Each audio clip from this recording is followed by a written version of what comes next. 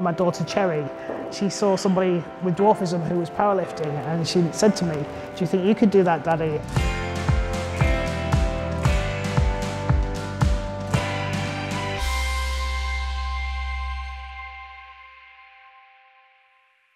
What motivates me to keep going during the tougher workouts is the fact that I really want to be able to make my daughter Cherry proud of me.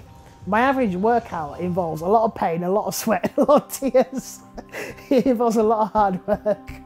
Rich's workout ethic is unreal. Like, I've never seen someone with so much determination to make it to Tokyo in 2020. Just 1 year ago, 47-year-old Rich had never lifted a single weight. But today, he's training to become part of the next British powerlifting Paralympic team. Right then, Cherry, should we have a protein shake? You're going to set your stall up. You're going to be the shake lady. What inspired me to start powerlifting was the fact that I was watching the Paralympics with my daughter, and she saw this lady with dwarfism, and she recognised that she was like me. She says, "Daddy, do you think you could do that?" Well, at the time, I'd just come out of many major surgeries. To be honest, I'd got quite an addiction to opiate-based pain medications that I've been on for years. And I think it was the kick that I needed to actually do something with my life that was positive. I just quit all the medications that I was on while my doctor was on holiday, went cold turkey and took up powerlifting. Since starting his powerlifting training, his 5-year-old daughter Cherry has been by his side every step of the way. My daddy powerlifting is good. I think my daddy can make it into the Paralympics. Having Cherry along with me on my competitions and training is immensely inspiring for me and motivational wise as well, because she gets to see Daddy getting stronger, and it's something for her to be proud of when Daddy competes. I never doubted Rich's ability to powerlift when he first came to us. We adapted our training methods to suit his needs. When Rich first told me he was going to try powerlifting, I initially was concerned for the effects it could have on him physically.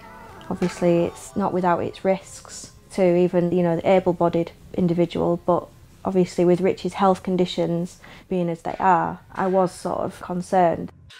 The type of dwarfism that I have is a condition called diastrophic dwarfism. My long bones are obviously affected, and my arms are a lot shorter, and my fingers obviously. I think it's quite a rare condition compared to most other dwarfisms, and I have complicated joints so that they don't actually move in the same way axes as other people's joints do. Growing up with dwarfism as a child, it was quite difficult in the sense that you attract a lot of attention from other children because you do stand out. You're always smaller than your peers. So I had to have an awful lot of surgeries. I think over 40 as a child, because I was born with my legs turned inwards and I had what they call talipes or club feet. So every year during the summer holidays, I would go into hospital, have surgeries on both legs, and then, all the kids are on holiday and stuff, I was sat there with 2 legs in plaster casts for the whole summer. So that was tough.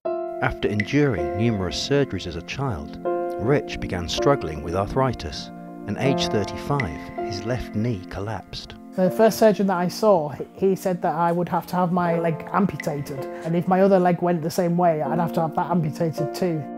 2 years later, they found a doctor who could help, and Rich was given surgery to save his legs. I think what kept me going through my surgeries was the support of my wife, Charlie, and the love that she has for me. She's always been there from day one. We just met across a pool table, basically. Our teams were pitched against each other and just went from there, really, didn't it? I'm really, really proud of him. It came a bit unexpectedly, but the way he's sort of committed himself to it is quite inspiring to see how much effort and determination he's putting into his training. Wow.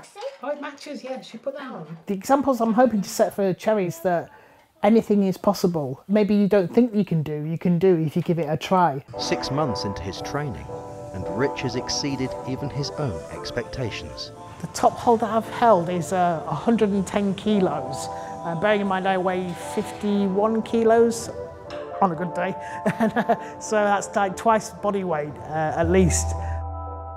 Did I think I would make it this far? If you'd asked me 6 months ago, would I be holding 110 kilos above myself? The answer would definitely be no. I think the thing that I'm most proud of so far is after just 5 months of training, I went into the English weightlifting championships doing powerlifting on the bench, and I came 6th in the country in England. So I know for a fact that now onwards we can only get better and better. I think the way that Rich is going, he could definitely reach the Paralympics. I mean, if in 6 months he can go from never having bench pressed at all to lifting 100 kilos, I think that, you know, within the next 3 and a bit years, that, you know, he's got plenty of scope for massive improvements. I'm immensely proud of him for his achievements and his attitude and his determination. I think the motivation for me personally is doing something that makes not only myself proud and particularly my daughter and family proud, but also hopefully maybe inspire other people who maybe think that they can't do something and just to give something a go. Even if I don't make it to the Paralympics, the journey along the way will be a lot further than where I would have got if I'd not tried.